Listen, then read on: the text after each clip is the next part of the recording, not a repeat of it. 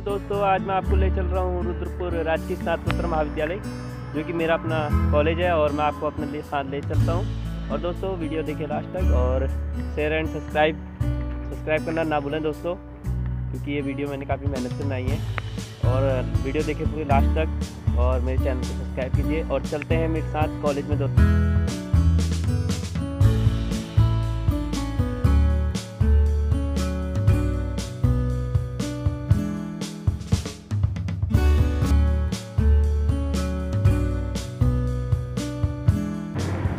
और जैसे मैं आपको इसमें दिखा रहा हूँ, ये यहाँ का स्वागत कक्ष और ये है सामने आपकी पार्किंग और ये कॉलेज का जो गेट, देखिए मैंने एंट्री कर दी है। और अभी ये देखिए सामने कॉलेज से छात्र आते हुए, छात्राएं जाती हुई। आजकल यहाँ पर काफ़ी शीतकालीन बारिश की वजह से यहाँ पर आने जाना थोड़ा विद्यार्थियों का कम है। ये दिखा रहा हूँ मैं आपको, ये यहाँ का वॉलीबॉल और उसका ग्राउंड।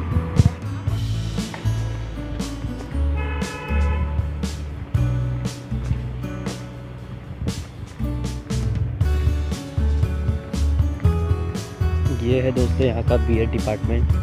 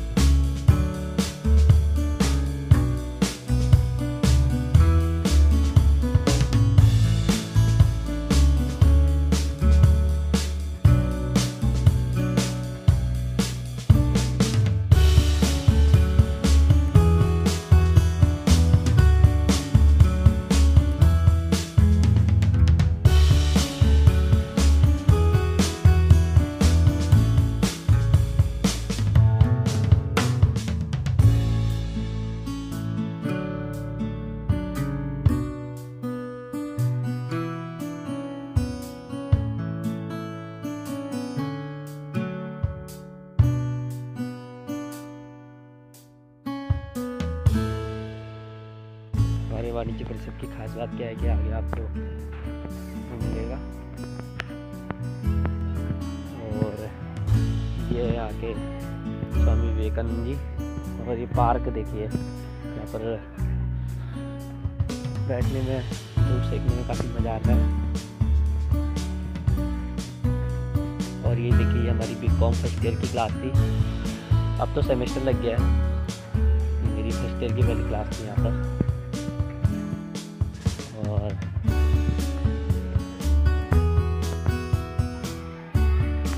और दोस्तों इसी में मेरी बीकॉम सेकंड ईयर की नेक्स्ट वाली और ऐसी बीकॉम थर्ड ईयर की और एमकॉम की हमारी अंदर ही लगती है डिपार्टमेंट में।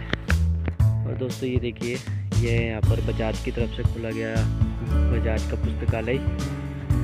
और दोस्तों मैं भी आपको सब बताऊँगा।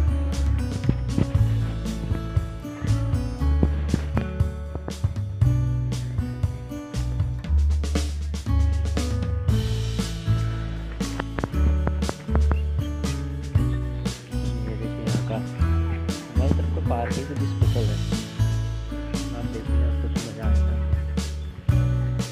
देखिए लाइब्रेरी जो काफ़ी बड़ी और काफ़ी अच्छी बनाई गई है। ये नेताजी सुभाष चंद्र बोस, इसका उद्घाटन भी नीरज खेरवाल जी ने किया है, जिलाधिकारी ने। और रुद्रपुर के विधायक राजकुमार ठुकराल के उसे यहाँ पर बनाया गया है। दोस्तों काफ़ी अच्छा यह कॉलेज काफ़ी विकासशील बन चुका है, काफ़ी ज़्यादा एक्टिव में कुमाऊँ में सबसे बड़ा कॉलेज ये माना जाता है। और ये देखिए दोस्तों, यहाँ पर कुछ गर्ल्स अपनी फ़ोटो खींचते हुए, चेहरा भले इतना अच्छा नहीं है लेकिन बनाने की कोशिश करते हैं। और क्या है दोस्तों, हमारा कॉलेज ये वाणिज्य परिषद दिख गया आपको। और मैं आपको यहाँ पर अभी धीरे धीरे सब कुछ दिखाऊंगा।